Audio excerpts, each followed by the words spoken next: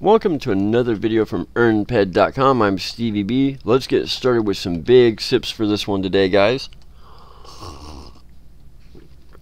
I am so excited to finally be back with you guys and be able to get a video uploaded to the channel.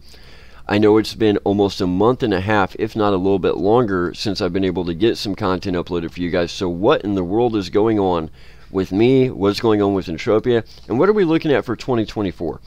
So let's dive right in. In early December 2023, we had Merry Mayhem 2023. And as you guys know, I pushed it really hard to get that final stretch done to claim the BP70 perfected out of the vendor. And I pushed myself way too hard. It took a huge toll on me physically, and it took a pretty good toll on me mentally as well.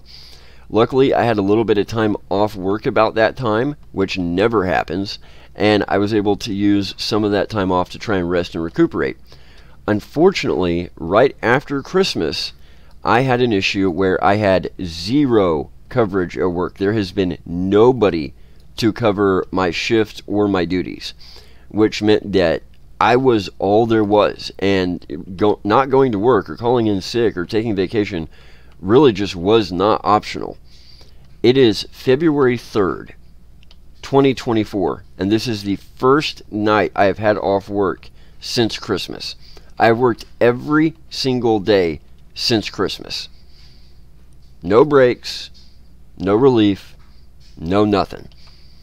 And that takes a tremendous toll on you physically as well as mentally. Now, to make this even worse, we had a situation with the weather where the weather was pretty nice, and then literally overnight it went to sub-zero temperatures. The temperature would be 5 to 10 degrees Fahrenheit, and by the time you added in the wind chill, you were like -10, -15 degrees.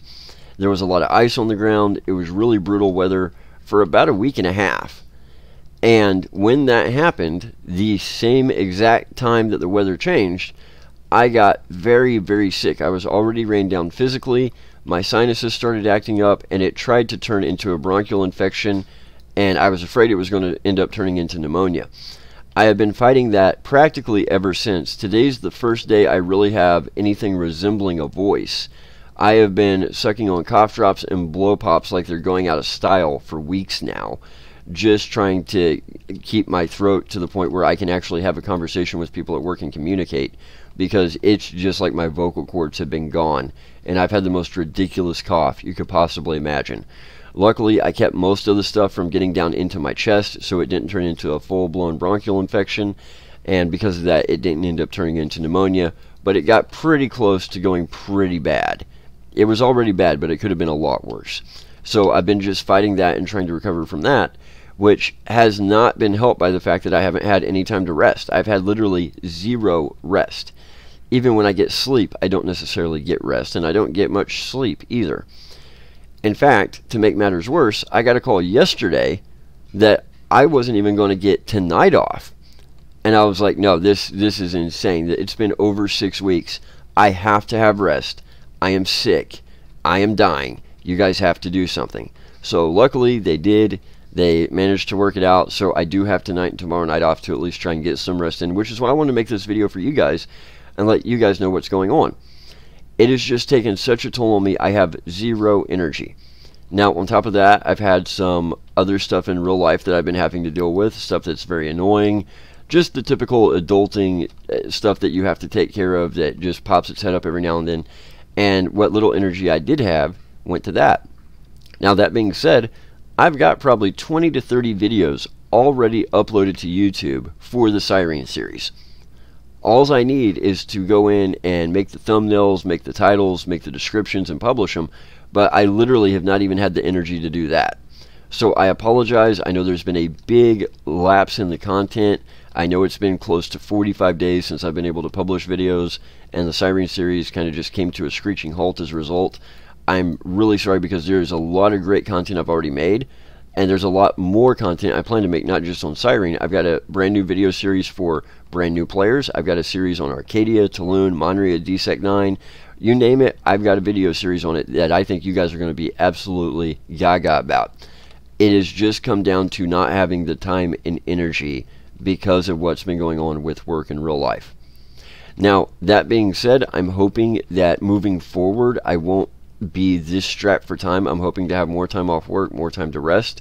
I don't know exactly how that's going to work out yet. I only know how this weekend is going to work, but that is my hope. So my goal is moving forward to do this. I've got a lot of videos made on the Siren series. I want to get those published for you guys. I want to make more videos on the Siren series because a lot of the stuff going on Siren that I'm making videos about is stuff I'm actively working on. Big missions, epic missions, valuable opportunities that I'm currently trying to take advantage of. So I'm also recording while I'm doing them myself. I also want to get a lot more content made for you guys about that other stuff I mentioned, the New Player series, the Arcadia series, the Tulun series, the Monterey DSEC 9 series, and I want to get that stuff out there for you guys. It's just going to take me time to do it. Now, in addition to that, there is one thing that I'm going to be doing different. I will be sticking to the format of the video series like I have done with Siren, and every now and then I'll be making update videos about like something like this, or whenever we have news in the game or something new pops up, I'll still make these videos too. But one thing I will not be doing, or I should say I will be doing very selectively, is when I talk about opportunities in game or things that you can do in game profitably, I will be much more selective about what I talk about. And here's why. Most people know that I've always been a huge advocate of new players going to North Swamp Camp very quickly to farm Blazar fragments from exosaurs. I think this is one of the smartest things Mindark ever did because it lets new players very quickly get acclimated to realizing that when I cycle PED, Mindark's going to take part of my money. They have to in order to pay the electric bill, to pay the employees, and to keep the servers up. And it very quickly allows new players to get their head around having to take their loot that has high demand, high markup, and use that in order to get back to break even or potentially into the profit zone. I think this is one of the best things for new players that we have had. However, we have a problem. Blazar fragments no longer drop from Exosaur Young. So whenever I very first started advocating this, Mindark went in fairly quickly after that, and they nerfed the drop rate to where it was still a decent drop rate. You could still make money with it, but it wasn't nearly as lucrative as it had been before. And then they eventually, a couple months back, I don't know when exactly, but it's been several months now, they ended up just removing Blazar fragments from the loot pool for Exosaur altogether. So if you're going to North Swamp Camp looking to get Blazar fragments from Exosaur, it's no longer a thing. That doesn't work anymore. And because of that, I can talk about some opportunities in game.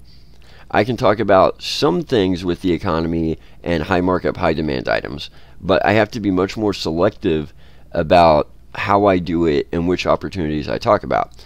So that is something that I'm going to have to incorporate into the videos in a little bit different manner. Something else I've been thinking about is how I want to do things with the videos moving forward. What I mean by that is there's not a lot of money in making videos for a community that is so small, such a niche community, such a niche game. So the money that's made from YouTube and stuff like that, it really doesn't cover the time and cost of production and stuff like that. And there's a lot of stuff in game, a lot of opportunities, a lot of mechanics, a lot of team play stuff that we could talk about, but it's not stuff that you just want to put out there for the masses, for everybody. I've considered doing a Patreon, I've considered doing a paywall, I've considered doing all kinds of different things, and I'll just be really honest, as of right now, I still don't know which way I would want to go with it, and I don't want to proceed down a path until I'm sure that's the path I want to proceed down.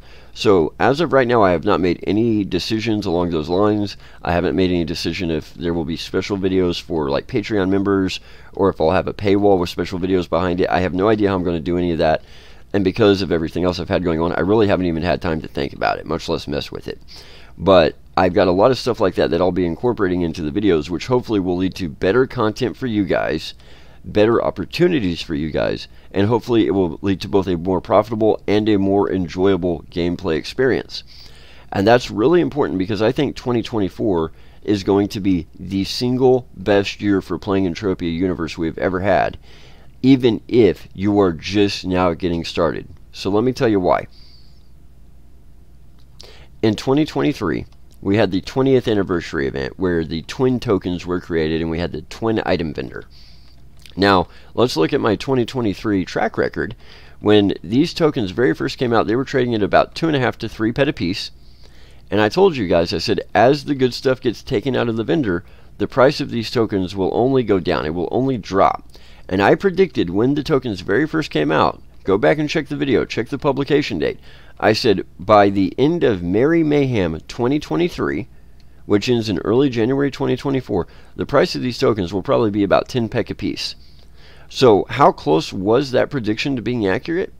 Well, the very last day of Merry Mayhem 2023, which was in early January 2024, I checked the price of twin tokens, and there were multiple orders on auction on Cali for twin tokens for 11 pek each.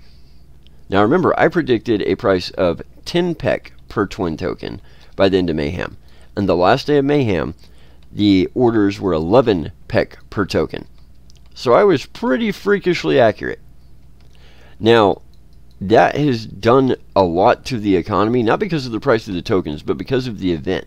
Because of all of the new weapons that were pulled out of the vendor, because of all the new weapons that were pulled out of the Mayhem vendor, because of the lot of changes that Mindark has made to the game, those changes and those new items have affected the economy, and that has created more demand and more markup in large portions of the economy. And that is a good thing. Now, this is a thing I can talk about because it's pretty generalized. Last year, we wanted to go after tier components because those tier components that we get in our hunting loot, they're high demand, high markup, right? Well, guess what? In 2024, it's going to be even better because all those weapons, all those new items that were created from the Twin event and from those Mayhem pools, those items now need to be tiered. My new BP70 needs to be tiered. And guess what? That means now those tier components that had demand and markup before, they've got even more demand and even more markup now. They're even easier to sell at even higher prices. So if you were already profiting from going after those tiering components last year, you're going to be profiting even more this year. And I think that sets up 2024 to potentially be one of the best years, if not the best year the game has ever had. I thought 2023 was a record-setting year. 2024 is going to be even better. Now, let's talk about a couple of pieces of news that we've gotten recently. First of all, let's talk about Triton Industries Shares. As you guys know, from the moment this was announced, I was not a fan of these shares. I thought this was a horrible move, and I immediately made a video about all the reasons why I thought it was a horrible move. Now, here's the part that I've kind of got to laugh at a little bit. Before I published the video, I'd already recorded the video, but I had not yet published it. And in that gap, in that time frame, I went on PCF on the forum, and there were people talking about the Triton Industries shares that were about to drop, and they were saying all the same things I was. This is a horrible idea. We can't believe you're doing it. Why would you do such a thing? This makes no sense. This is not a good investment at all. This is not a great strategy. It's not a good look for the game. People were even making the same jokes that I was making in the video. I said, what are they going to do? Release Twin Peaks shares and Camp Icarus shares and Zykion shares? And people were making the same joke on the forum. And I'm talking like 4, 5, 6 pages of forum posts. The funny thing is, then I released the video, and the exact same people, after I released the video, turn around and start wanting to rag on me and rag on the video and rag on everything I said, which is hilarious because I'm looking at them ragging on me on like page 7 of the forum, and if I go back to page 4, 5, and 6, they were saying the exact same thing. The only difference is I released the video. So when I said it, all of a sudden now they wanted to rag on me, which I just thought was absolutely hilarious. But we got good news the other day. As of yesterday, Mindark has finally pulled the 475,000 unsold Triton shares off the market. Now, they did manage to sell about 25,000 shares. And if you bought them, I'm sorry. I truly don't know what to tell you. I would not have done it. If you're happy with your purchase, great. If you're not happy with your purchase, I don't know what to tell you. I tried to put my perspective out there, and if people listen to me, great. If they didn't, great. I just hope that people who got the shares are happy that they own the shares. because there were 475,000 shares that were still unsold. And that is an absolutely abysmal number. It is a horrible look for the game. It's a horrible look for Mindark, and I think Mindark did a brilliant thing the other day by finally saying, you know what, we're going to pull these 475,000 shares off the market. At some future date, we may offer them again, but for right now, we're pulling them. So as of right now, those 475,000 shares have been pulled off the market. However, if you bought Triton Industries shares, they will soon become tradable on the Entropia exchange. Only the shares that people already bought. There will not be any of those other IPO shares available. And I think that is a smart move for Mindark. I think that is a great way to correct what was a horrible decision, and a good way to deal with what was just a bad situation that they created. Now, that said, am I super, positive on the outlook of what's going to happen with these Triton shares? No. What I think will probably happen is we'll see a new Treasure Island type scenario. They will start trading player to player, the ones that were bought up, those 25,000 shares players did buy. And they'll probably end up trading somewhere in the area of between 8.5 to 9.5 pet a share. People will eventually just start dumping them to liquidate them to get their liquidity back, since the ROI just is not there and does not seem like it's going to be there.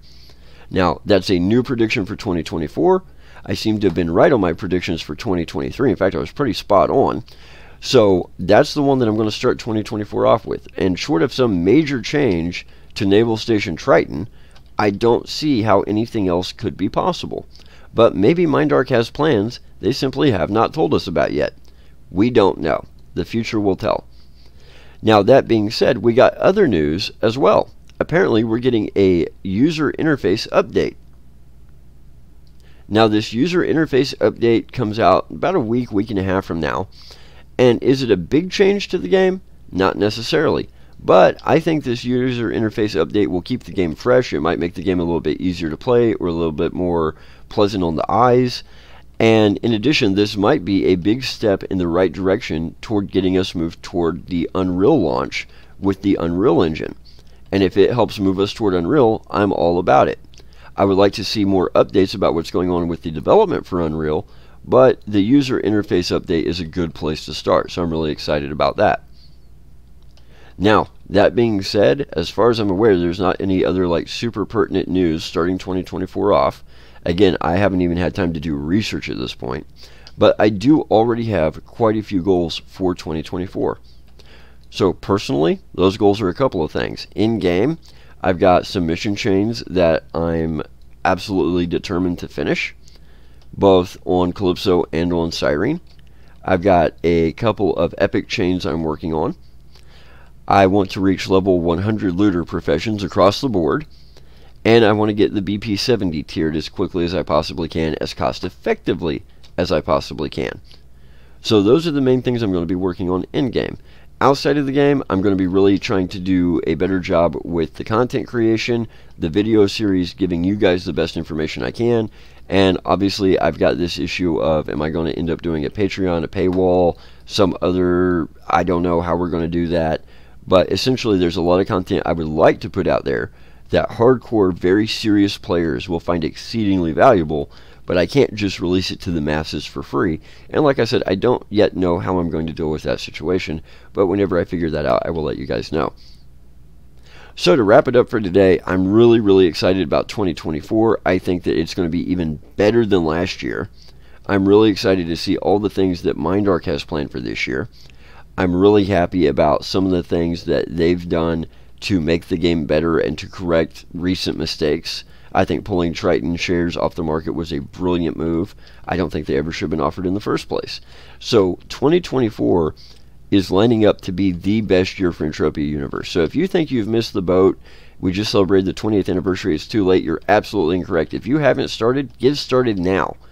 Not only is it not too late, this is probably the best time ever to be playing Entropia Universe. So don't wait. If you're on the fence, download the game and get started, because this game is probably only going to continue to get better. I don't see it slowing down. I see things just continuing to get better by leaps and bounds. So let me know in the comments, how's 2024 shaped up for you guys so far? Is there anything exciting about 2024 you're really looking forward to? What goals do you guys have for 2024? Did you complete any major goals in 2023? Where are you hoping to be by the end of 2024? Let me know all that in the comments below. I am going to try and get as much rest as I can, because I want to get as much content out for you guys as I can. Not only the stuff I've already recorded, but stuff that I have yet to record. And I want to make these video series something that will be very, very valuable for players, not only currently, but for years to come. And I think that's the way it's starting to shape up. So I'm very, very excited all around. So guys, I'm going to leave it there for today. Do me a favor, you guys already know. That's right, hit that bell icon, subscribe to the channel, and hit the like button. When you do those three things, that will put us in front of more people. That will get us on the right side of the YouTube algorithm. They will start showing our videos to people who are into MMOs, real cash economy games, stuff like that. And we are still getting emails every single week from people who say, hey, that's exactly what happened. I never heard of Entropia until one of your videos popped up. Start watching the videos, start watching the channel. Now this is my hobby. Now this is my passion. And I really want to thank all your viewers who helped get that video in front of me. You guys deserve the credit for that. I make the content, but you guys are making the impact. And that is one of the things that is making this the best year ever for Entropia Universe. So guys, please keep it up. I will try and get more content out for you guys as quickly as I can. Until next time, sip, sip, smack, smack. Y'all know the rest. Take care, Stevies.